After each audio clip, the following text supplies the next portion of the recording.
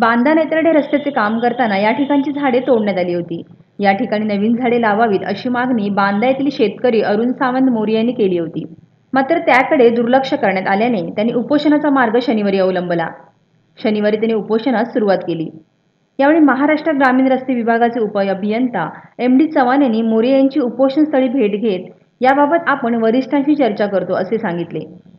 मात्र संतप्त झालेल्या मोरे यांनी गेले 3 महिने तुमच्याकडे या प्रश्नासाठी पाठपुरावा करून वरिष्ठांशी बोलतो असे कसे म्हणता असा सवाल उपस्थित केला। त्यानंतर अखेर ठेकेदाराने स्वखर्चाने ही नवीन झाडे लावून देण्याचे मान्य केल्यानंतर हे उपोषण मोरे यांनी मागे घेतले। त्यांचा नुकसान करू नये हीच अपेक्षा असा। याचं कारण ते जे काय रस्त्याक जमीन देतात, पण रस्त्याच्या बाजूक जी झाडं असतात त्यांनी अगदी वाढवलेली काजू, आंबो, फणस वगैरे त्या झाडा कुपळून टाकून त्याच्यावर माती टाकून ते पुरून टाकून देतात। म्हणजे तो शेतकऱ्यांना काय फायदा होणार नाही, तर तो होऊ नये भविष्यात यासाठी माझा हा उपोषण आता। यासाठी किंवा ह्याच्या पुढे ज्यावेळी रस्ते काढतले हे त्यावेळी त्या शेतकऱ्यांची झाडा काढून त्याची कट करून त्याका लाकडाची जी त्यांना उपयोग येते आणि ती टाकलेली माती जी असतली ती पसरून मेळा होई ती ढिगारी न होता खैसून व्हावून जातली ती माती व्हावून जाणारी माती त्यांच्या बागायतीत भरता नाही ही दक्षता कॉन्ट्रॅक्टरने घेऊ याच्यासाठी माझा उपोषण असा।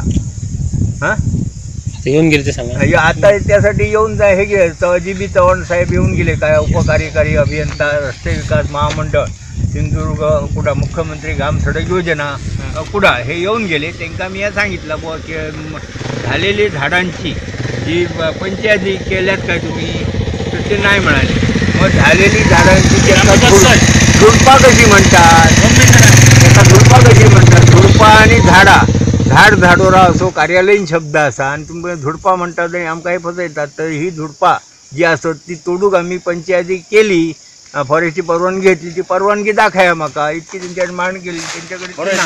तर ही झाडा लावून द्या, जेवढी झाडा असं कत्तल केल्या तेवढी झाडा लावून द्या, ती 1 वर्ष जगवून द्या, मग पुढची जबाबदारी आमची। इतक्या काम करा। मी माझा उपोषण आत्ता मागे घेतो तर देऊक तयार नाही, वरिष्ठांशी बोलतो आणि मग काय ते सांगतो ही त्यांची उत्तर। जमिनीचा मोबदला आम्ही मुळीच मागणू नाही, जमीन दिलेली सर रस्त्यावर, पण झाडा जी वाढवली श्रम घेऊन त्या झाडा आमका जगवून द्या आणि 1 वर्ष तिची जोपासणूक तुम्ही करा, पुढची जबाबदारी आमची। कोकण लाईव्हसाठी जय भोसले, बांदा।